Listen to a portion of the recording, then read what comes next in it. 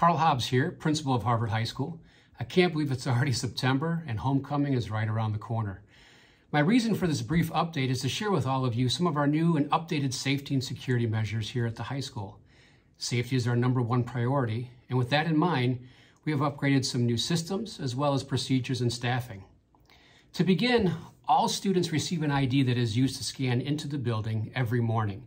We use a program called ScholarChip that reads a small chip in the ID so we know who has scanned into the building and who's here at all times. When a student scans their ID, their picture pops up on a screen verifying who they are.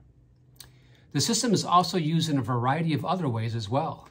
Students scan into areas such as the lunchroom, as well as the library. In addition, with the FlexMod schedule here at the high school, students have what's called personal learning time built right into their schedules. So during this time, students have options such as doing homework, visiting with friends in the cafe, going to the library, leaving if they're in good standing, or visiting with a teacher. Now, students in good standing scan out during their personal learning time and then scan back in when they return. To stay in good standing, a student must come and go within their personal learning time, otherwise they lose the privilege to leave. Our goal is straightforward. Teach students how to be responsible and accountable for their time. This is something employers expect of our students. Another option during personal learning time is for students to visit the Student Academic Support Center for academic help, such as homework, tutoring, or to make up a test or quiz.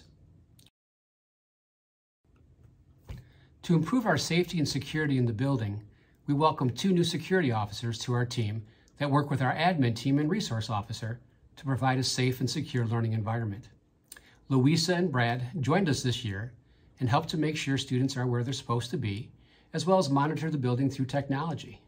We can check students' schedules easily to make sure students are where they're supposed to be, as well as monitor the camera system on mini tablets. The additions of upgraded systems, processes, and new staff have helped us to create a positive, safe learning environment for students and staff. Thank you for taking the time to watch this short video. And as a reminder, homecoming is right around the corner during the last week of September. So come out and enjoy all the fun activities planned for the week. Thanks a lot. Have a great day.